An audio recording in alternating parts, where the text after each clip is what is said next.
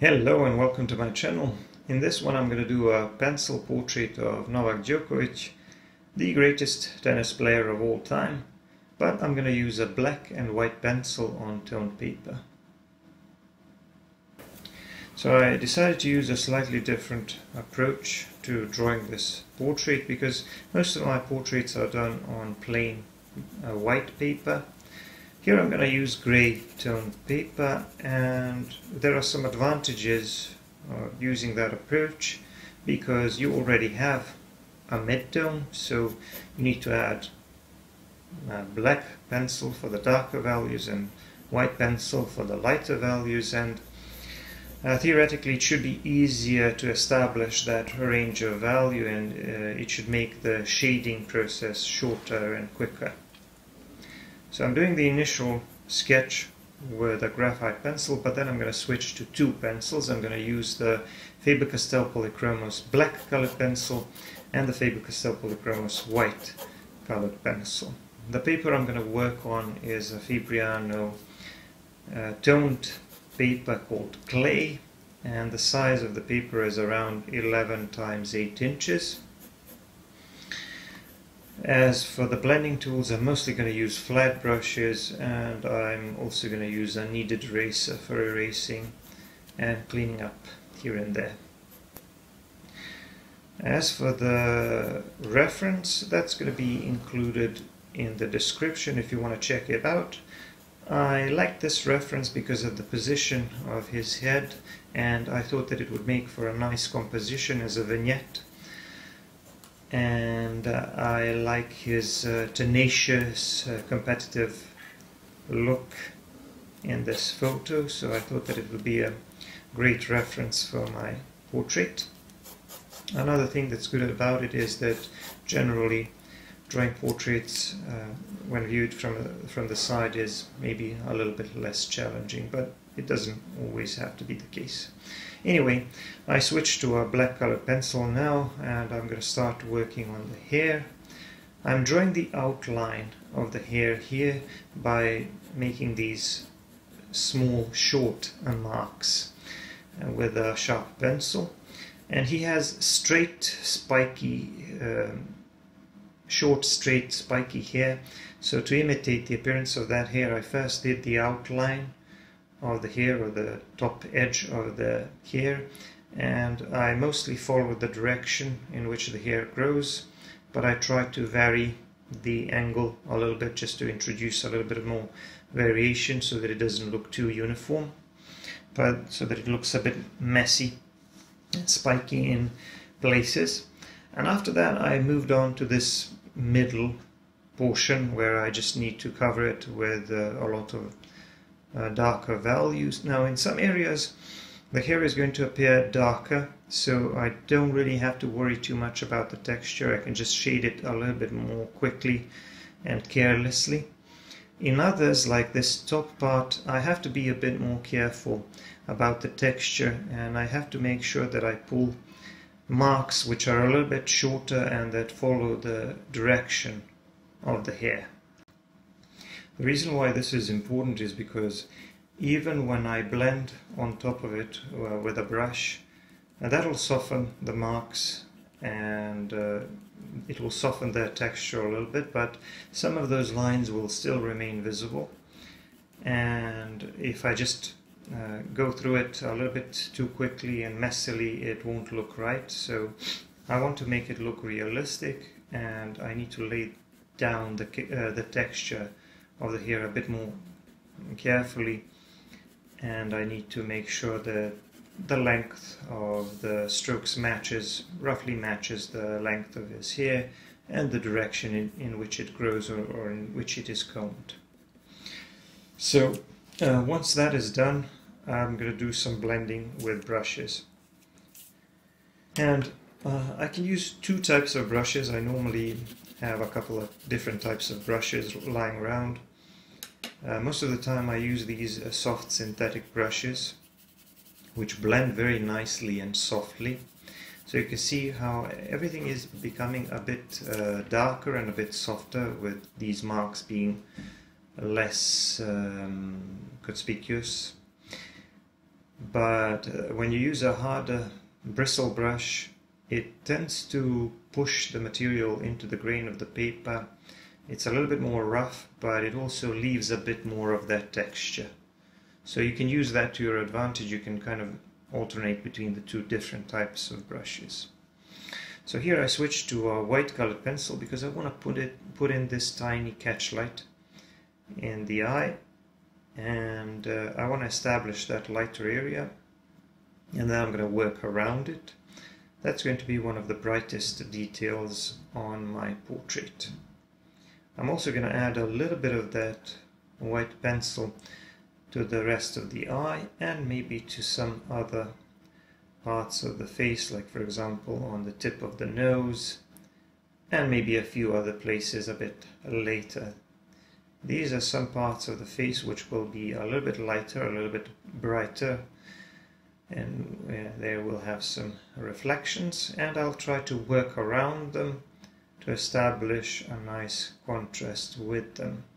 So I'm doing the eyebrows here, and my approach here will be to draw the eyes and some other details first, and then do the shading on the larger parts of the face. You can also do it the other way around. Here I think, because you already have that mid-tone, it'll be easier to add a bit of value here and there to better define the topography of the face a bit later once I've done some of these details. So I drew the pupil of the eye. That's the darkest bit on the portrait, or one of the darkest bits, and then I'm going to work around it, drawing the iris, and I'm trying to work around the catch light, making sure that I don't muddy these two colors, so that my catch light, that my highlights remain bright. I'm also adding a little bit more shadow here above the upper eyelid, because his eyes are kind of deep set. There's quite a bit of shadow under this eyebrow area, and this part of the eye socket is a little bit more deep set and a little bit darker, so that this shadow area here almost merges with the eyebrows. And now defining the lower edge of the eye, and maybe adding a few eyelashes there, although I can add those in later as well. As for the iris, I did shade it, but it may need a little bit more value. I'm just going to do a little bit of work on the mouth now. I'm going to shade this opening of the mouth, which is the darkest, and then I'm just going to add some details on the lips a bit later. So I started talking about the iris. Sometimes it's a little bit difficult to gauge how much value you need for the eyes, because there is such a thing as value interaction, because when you shade around something, it starts to look lighter in comparison to the surrounding area. So sometimes you may need to go back and revisit some parts of your portrait, add a bit more value there, in order to make sure that they are dark enough in relation to other elements.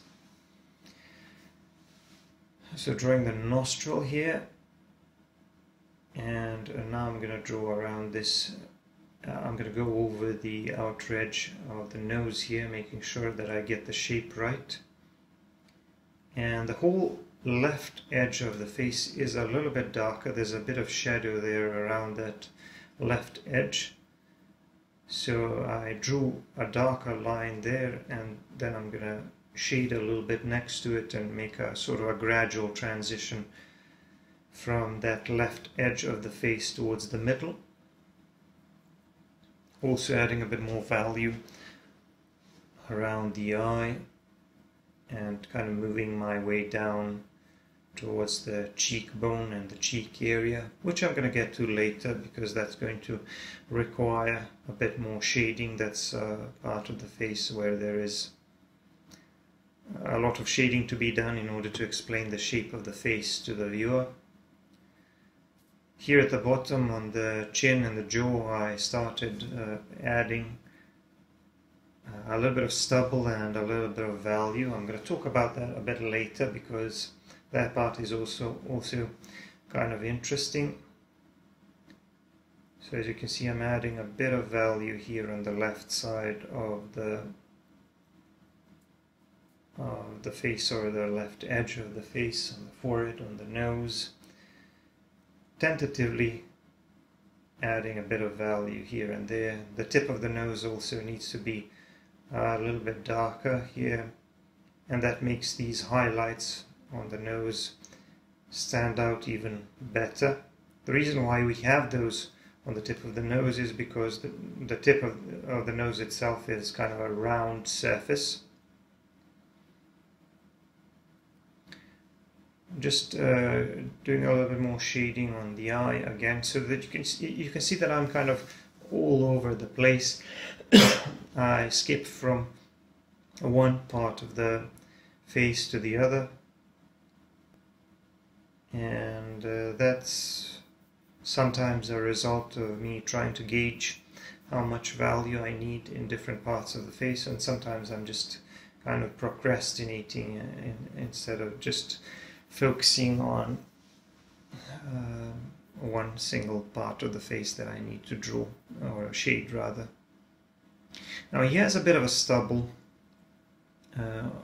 on the jaw and the mustache area, and there are a couple of interesting things to say about this, because when you have really short stubble like this, you can make your life easier by just dragging the pencil and allowing it to work for you, because it will produce a little bit of texture that kind of looks like very short beard, and then you can refine it by introducing some short strokes. But just by dragging your pencil, you will both shade that area and establish a texture that kind of looks like stubble, so that's very useful.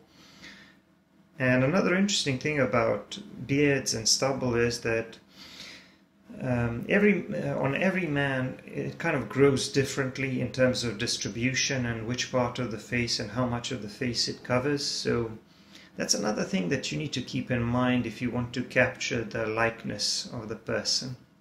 So just like eyebrows, for example, have their own shape, it's the same thing with the stubble and with the beards. They're a big part of, or at least they are a part of capturing the likeness of a person.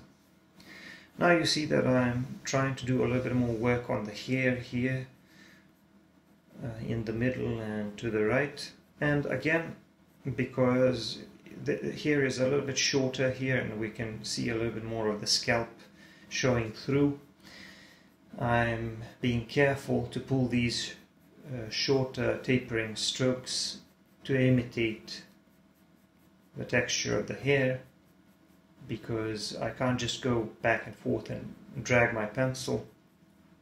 I would create a very ugly texture that would be difficult to fix, and I don't really want that. So I'm just going to be a little bit more patient and a bit more careful here in those lighter areas. And I can draw these darker areas at the top a bit more quickly, because I don't have to worry about them as much.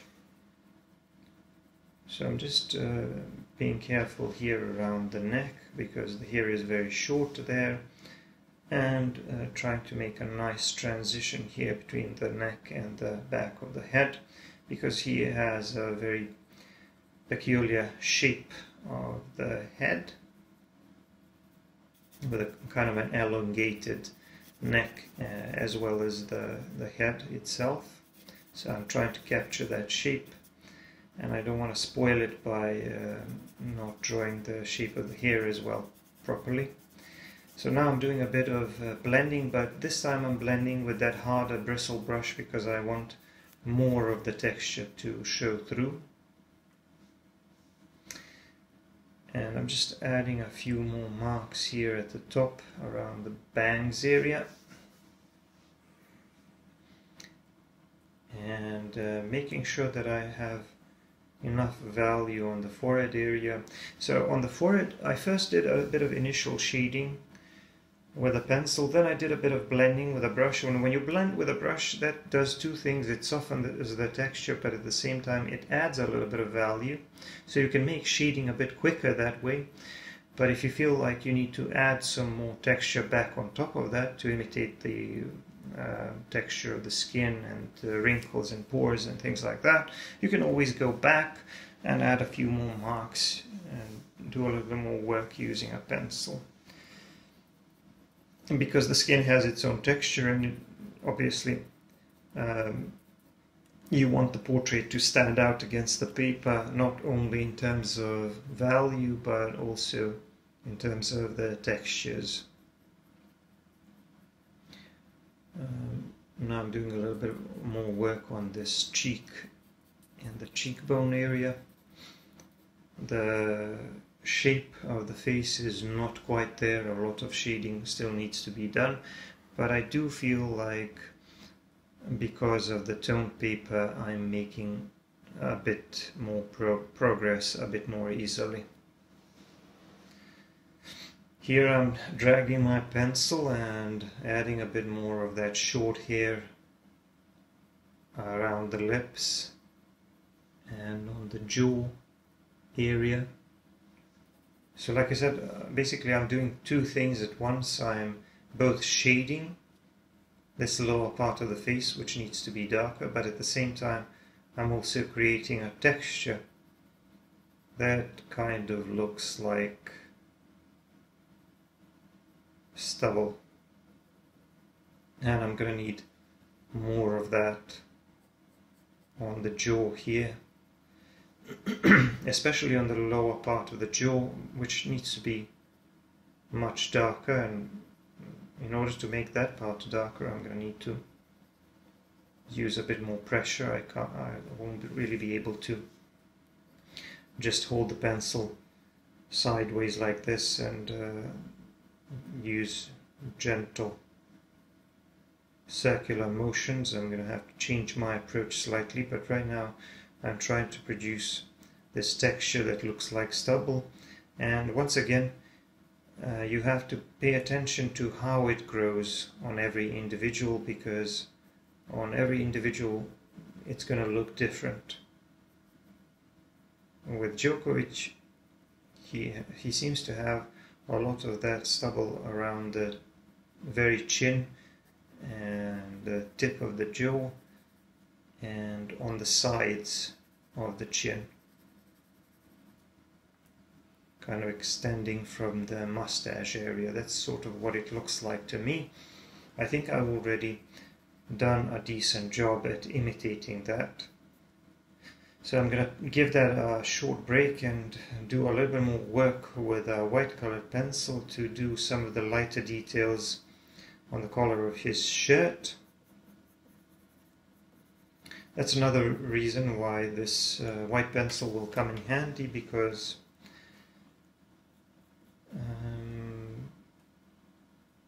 it'll be easier to make some of those lighter parts of the shirt stand out.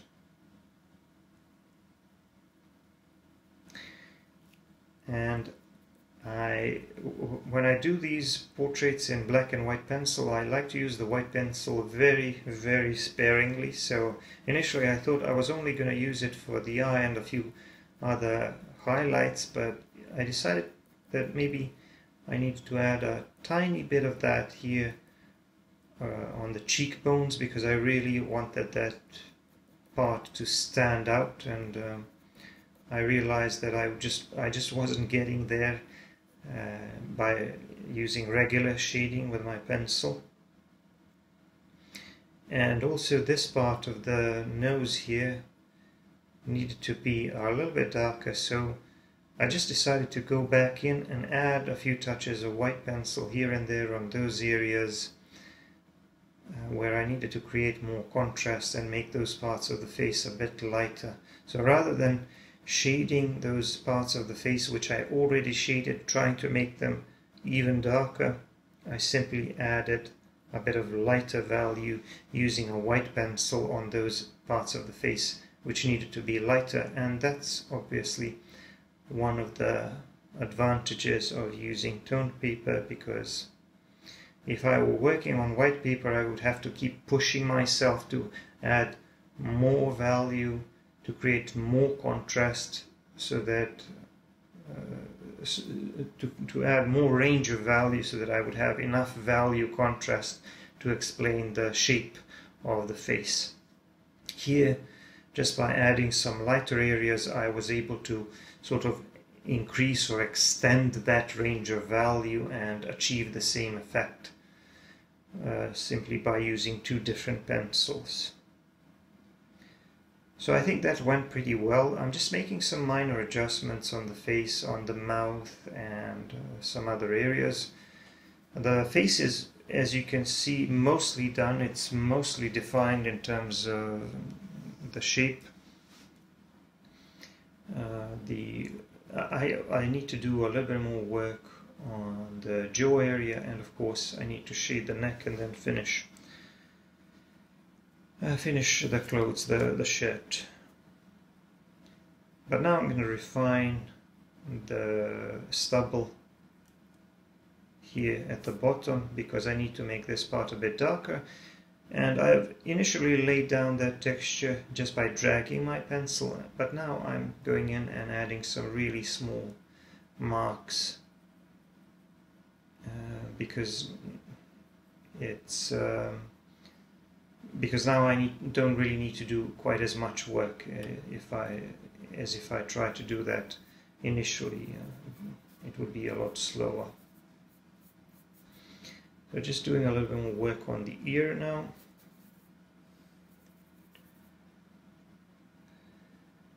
Because I need to shade this area, this transition between the ear and the face, to better define the shape and the width of the face.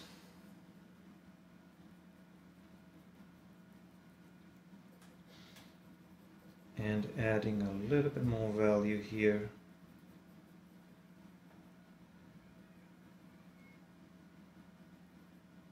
And defining the shape of the ear a bit better.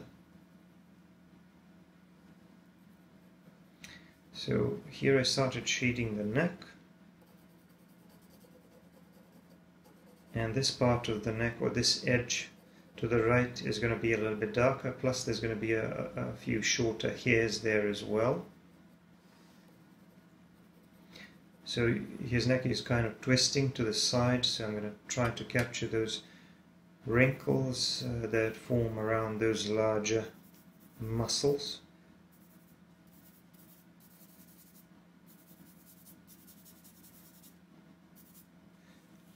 And then if I feel like I've produced too much texture by shading, I can just go over it with a brush. And of course another effect of the brush is that it will make things a little bit darker and speed up the shading process. And finally I will also add a few more touches of that white pencil on those lighter parts of the neck, because some parts of the face will appear lighter and glossy because of the sweat, not just because of the shapes.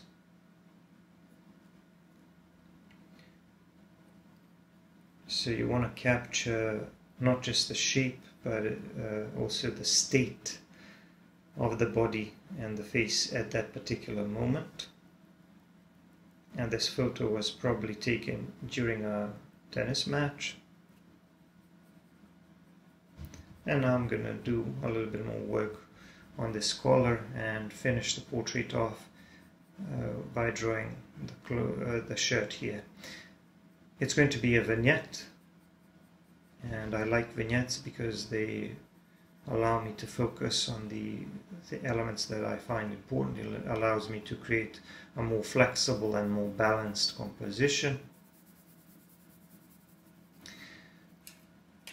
And I have only done a couple of portraits of Novak Djokovic, I think, and both of those were done way back, I think, several years ago. So I think this one was long overdue. I may even do a colored pencil portrait one day, but I wanted to try out this technique a little bit, and I think it turned out pretty good. So some people obviously will not like my description of him as the best tennis player of all time, even though that's honestly what he is.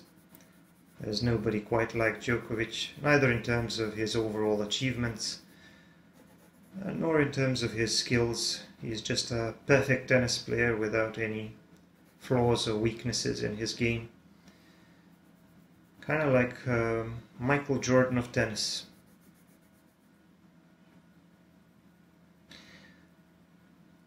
And now I'm just going to add a little bit of value here at the bottom. Like I said, I want to fade it towards the edges of the paper. Don't want to work all the way to the edge.